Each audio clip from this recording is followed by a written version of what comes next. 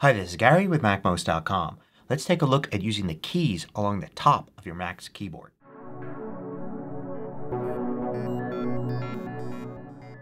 MACMOST is brought to you thanks to a great group of more than 1,000 supporters. Go to MACMOST.com/Patreon. There you could read more about the Patreon campaign, join us, and get exclusive content and course discounts. Now some Macs have the touch bar at the top, that's the little narrow touch screen, and of course that can be customized in a number of ways.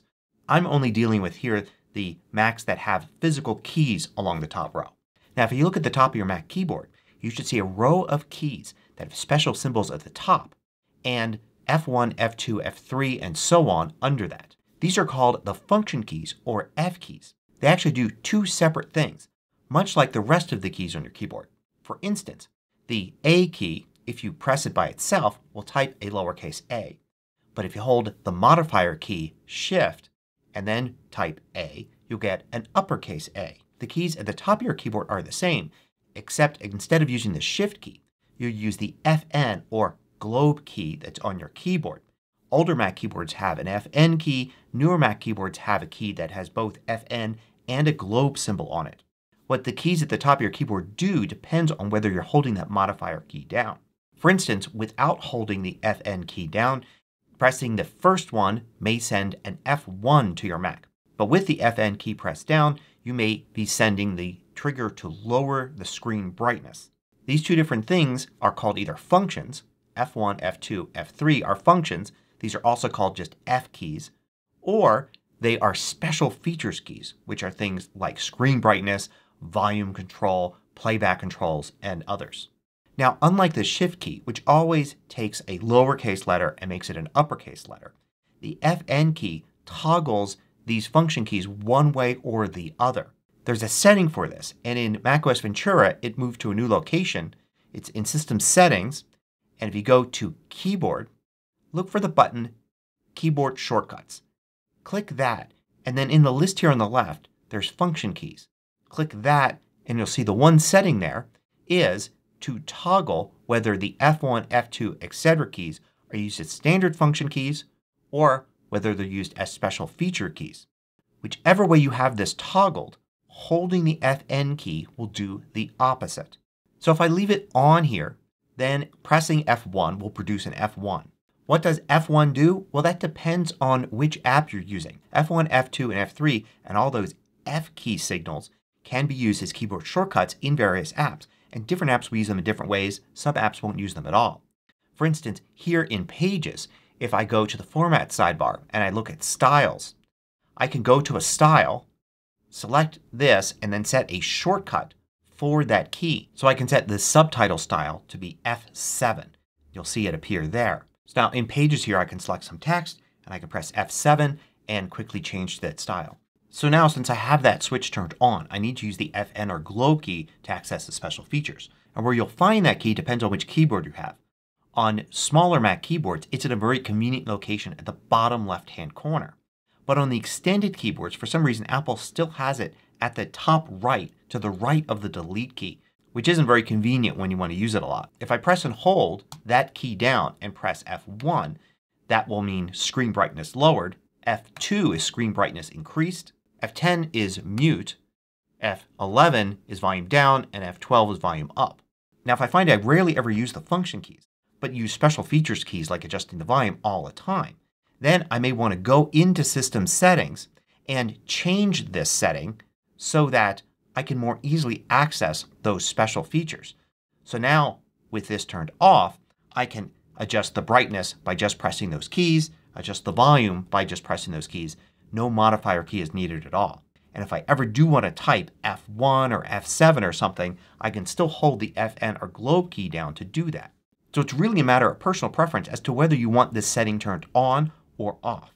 I think that users of a lot of pro apps that have tons of keyboard shortcuts and make a lot of use of those function keys probably want this on so they can type F1, F2, F3, and so on very easily, and then have to hold down the FN key when they want to adjust volume or screen brightness. But if you don't use apps that make use of those F keys, then you may want to have this turned off so you have easy access to all those special functions. Now the special functions for F3, F4, F5, and F6 vary depending upon which Mac you have. For instance, on my brand new MacBook Air, the special feature for the F4 key is Spotlight. But on my older extended keyboard, F4 is Launchpad. So if I press F4 here, it brings up Launchpad. So you have to look at your Mac's keyboard to see exactly what those keys do. And also I found that sometimes if you have the switch turned on, you can't access those special features at all. For instance, if I have this toggled on my new MacBook Air in macOS Ventura and I hold the FN or globe key down and then press F3, F4, F5, or F6, none of the special features actually work. But if I turn this off and I use those keys without the FN or globe key, then all of the special features for those 4 keys will work just fine. And keep in mind all of those things have alternative keyboard shortcuts as well. For instance, if I go to Launchpad and dock here, you see I can set a keyboard shortcut for Show Launchpad. If I go to Mission Control, the default is Control Up Arrow, but I can modify that. Do Not Disturb on and off can be set to any keyboard shortcut you want as well. And for Spotlight, the default is Command Space. Now I can actually use the F keys as shortcuts too. So a lot of times you can set the same key to do the same thing whether or not you're holding down the FN key. So for instance, with this turned on, if I press the F4 key on my Mac extended keyboard, it does nothing. FN in that key will bring up Launchpad. But I could go to Launchpad and dock here and then select Show Launchpad, turn it on, and I'm going to set the key to F4. So now I get Show Launchpad when I hold FN and F4 down as a special feature function, but I also get Launchpad when I just press F4 by itself. And if you can't remember which way you have that switch toggled and you don't want to check right now, you just want to actually do the function, then you can just try pressing that key. Like press F4 and see if it does the special feature indicated on your keyboard. If it doesn't, then hold the FN or globe key down and press F4. Now one good reason to have this turned on is that you can use the F keys as keyboard shortcuts all by themselves, which is different than letter keys. Letter keys need a modifier key to be used as a keyboard shortcut. For instance, if I go into App Shortcuts here and I add a keyboard shortcut, say I want to have easy access to using the superscript menu item in Pages. So I set this up like that. The keyboard shortcut could be set to say Command Option S, but I couldn't set it to just S. However, I can set it to something like F7 all by itself, just one key to press. But in addition to that, you can also use modifier keys. So I could use F7 as superscript, but maybe Command F7 as subscript. So there's a look at using the keys along the top of your Mac's keyboard. Hope you found this useful. Thanks for watching. If you liked this video, click the thumbs up button below to let me know. I publish new tutorials each weekday. Hit the subscribe button so you don't miss out.